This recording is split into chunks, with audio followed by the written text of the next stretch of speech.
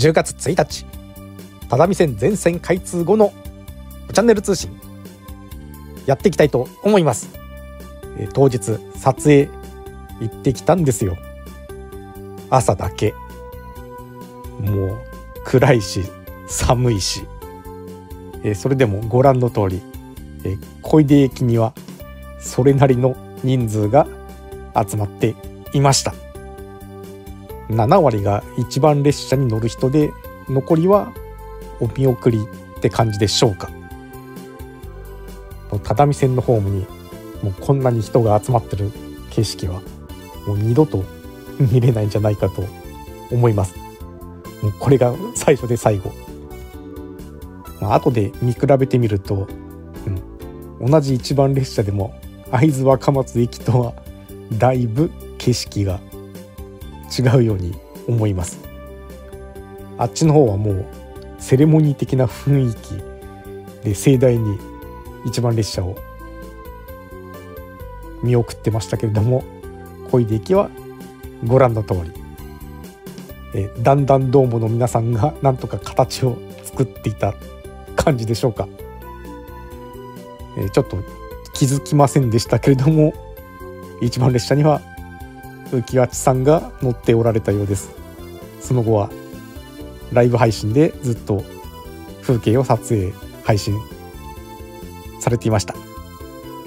この日に関しましてはもう他の映像はうちは何もありません。ですので、詳しい当日の様子はもう浮輪さんの方の動画を見てください。その他のいろいろ他の配信者の方もいろんな、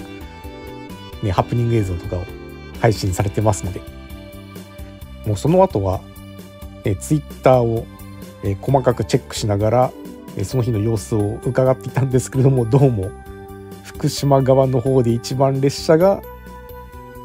とんでもないことになっていたみたいです。まさか大事な初日にこんなことが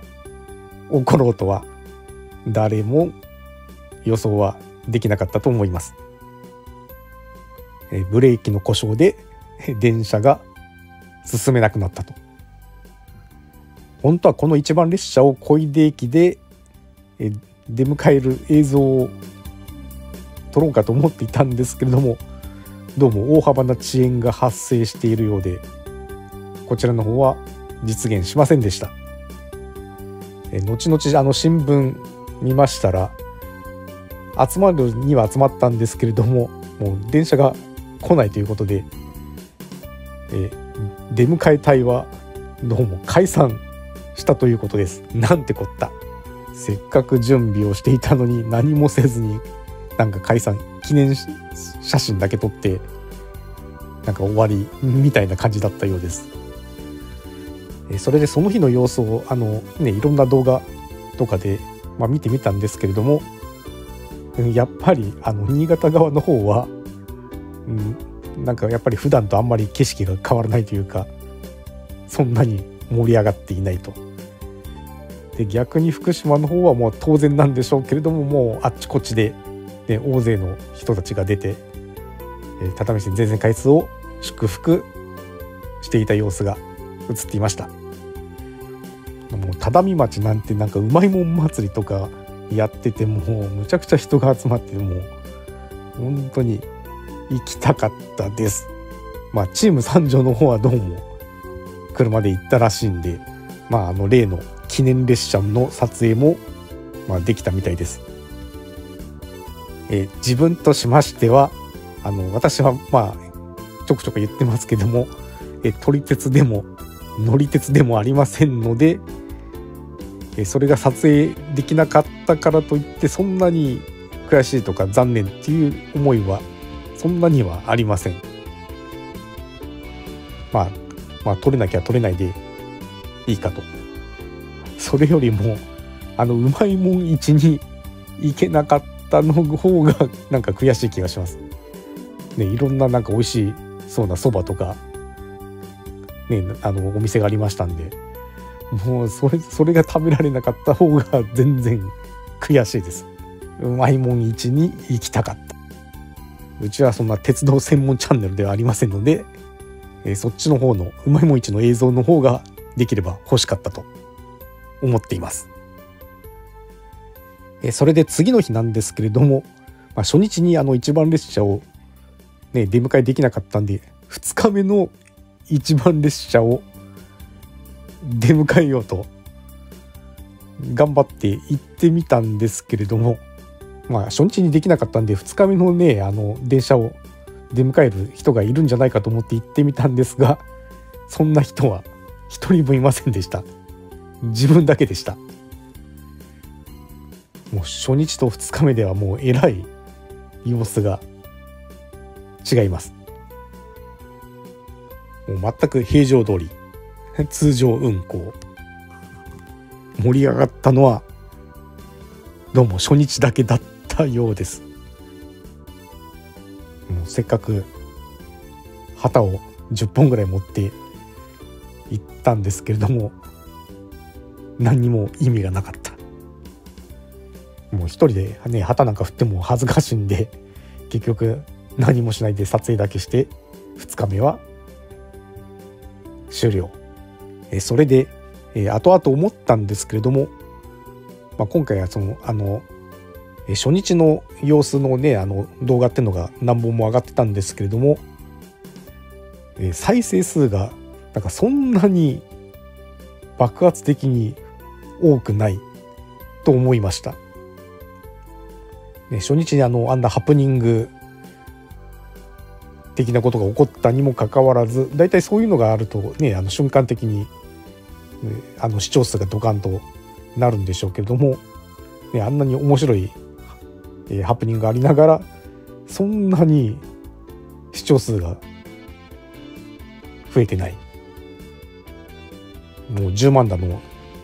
何十万だのなんて数字になっていないという、そこが気になりました。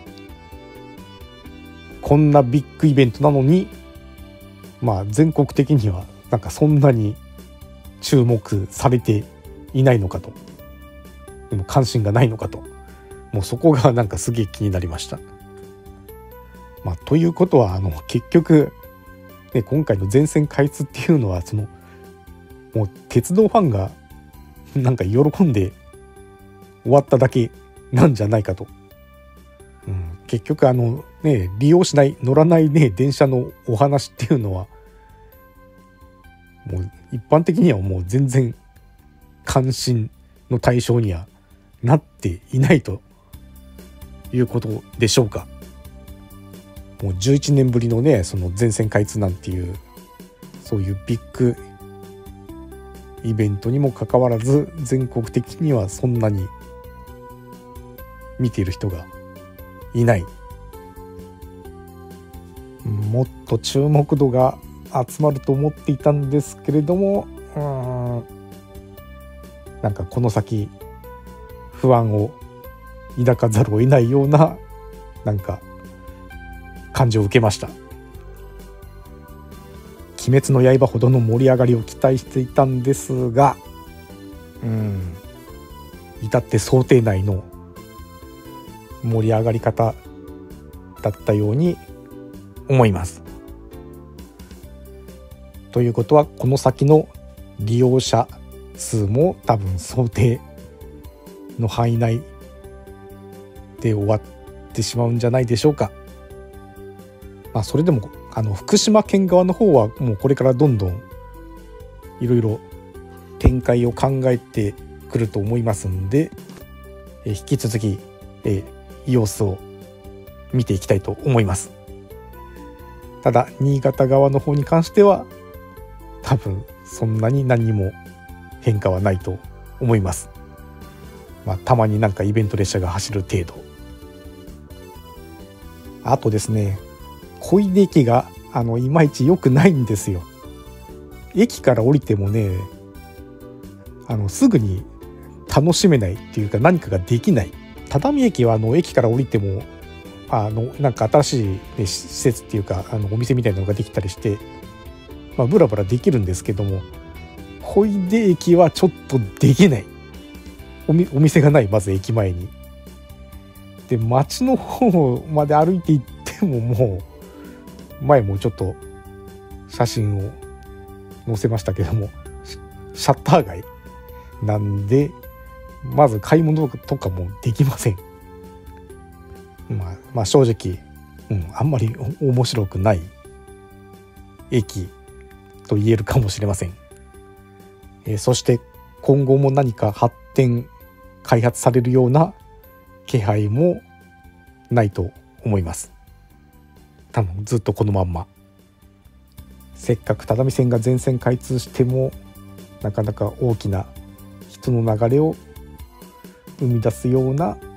状況にはなっていないんじゃないかというところが残念な感じです。当チャンネルはどちらかというと社会問題に言及していく番組ですので、引き続き赤字ローカル線問題について検討していきたいと思います。鉄道映像に関してはあくまでおまけ、そんな立ち位置で今後も引き続きよろしくお願いいたします。それではまた来週、バイバイ。あと今月か来月に会津若松まで一回行ってみたいと思いますので、一緒に行きたいという方がおられましたら一声かけてください。もちろん5時半の始発で行きます。それではエンジョイ赤字ローカル線。